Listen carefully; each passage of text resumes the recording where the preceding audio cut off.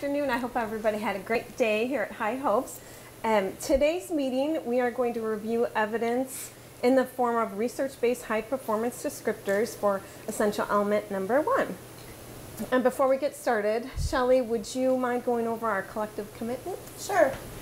So we have our 6 collective commitments that we've developed together, and just as a reminder, number 1 is to be an active participant. 2, take responsibility for new learning. 3, respect our time schedule. 4, consider all perspectives. 5, be open to new ideas and strategies. And 6, to silence our devices and set them aside. Thank you, Shelley. We're reviewing our norms, and I was just going to take a second to go over our team roles, just as a reminder. Today I'll be the facilitator, and Shauna is the resource manager. Thank you for reserving the room, getting the folder packets ready, and all that, all those other things that you do. Shelley is going to be our process observer and provide feedback on how well we adhere to our norms or collective commitments. And Robin is our summarizer, which will help us transition from one step to another. And Megan's going to be the recorder today. And so your job, as you know, is just to take notes and complete a summary log later for the rest of our school staff. And Kelly, of course, we can't forget Kelly. She's going to be our timekeeper over there. And just a reminder that our roles will rotate monthly. Does anybody have any questions or concerns as we begin the process today? No. No? Awesome. Okay, so let's go ahead and get started. The purpose of our first step is just to develop a common understanding of essential element 1, academic performance and curriculum. So if you wouldn't mind, if you don't already have that paperwork out for essential element 1, it's in the orange folder that Shauna provided.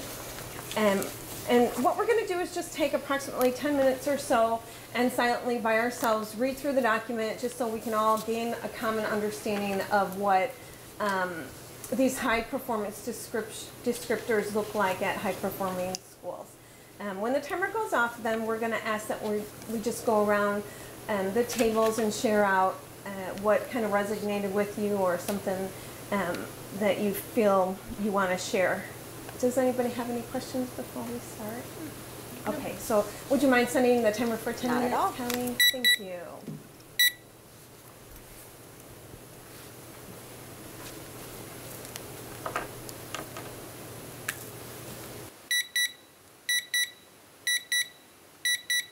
Thank you, Kelly. Okay, so at this time we're going to go ahead and go around the table what resonated with us as we read about curriculum at high performing schools. Just as a reminder, you have 2 minutes or less. At this time we're not going to discuss how our school measures up to what we were reading, and we're not going to engage in any back and forth discussion at this time. And if you don't mind, if you could try not to restate, just for time purposes, restate what anybody else has already shared. Would you like to start? Sure. So what I noticed was that the curriculum in high-performing schools has to be culturally responsive, that the district must take steps to ensure there's a process in place so that we can eliminate unintentional gaps or overlaps in the curriculum. And I found it really interesting that high-performing schools, school boards actually have a policy in place that helps ensure that those curricular gaps are addressed. I noticed high-performing schools have a challenging curriculum that's available to all students and includes opportunities for developing those higher-order thinking and problem-solving skills. I also noticed they have high expectations and meet the learning needs of all students. And the curriculum also provides learning opportunities outside the school campus that addresses student interests and diversity. And what caught my attention was the fact that the high-performing schools focus on the state standards, but the curriculum has to connect the content areas, and in order to do that, both horizontally and vertically, you have to have conversation, dialogue between teachers in the same building, as well as teachers across the district in feeder schools. Yeah, mine goes along with that. High-performing schools, they have district curriculum committees, And they meet regularly so that they can really look at multiple indicators of student progress, not just academic performance. And then they really use that information to analyze student performance. And it's important that they use that to drive and make data-based decisions. So I thought that that was very interesting.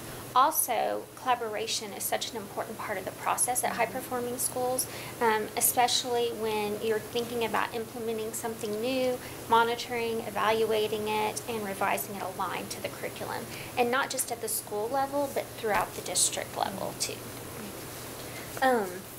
One thing that I noticed was the communication piece, that the curriculum standards and expectations is communicated to all students in all content areas, and that there's opportunities for that authentic application of critical thinking and problem-solving skills, and it meets the needs of all students. So. Awesome. And really what I think for me stuck out was that it is the responsibility of the district to provide support to make sure that the Oklahoma academic standards are addressed by the curriculum within and across all content areas. And then I also had highlighted that districts should have personnel designated formally and have discussions on horizontal and vertical alignments. So that's kind of what resonated with me. Okay, so thank you all for sharing those important points that you learned from the research. And Evan, do you have a brief summary of what was shared? I do. I wrote down several things that we each mentioned about high-performing schools. One of it was that we observed that there was a challenging research-based curriculum that was fully aligned with the Oklahoma academic standards, horizontally and vertically across all of the content areas.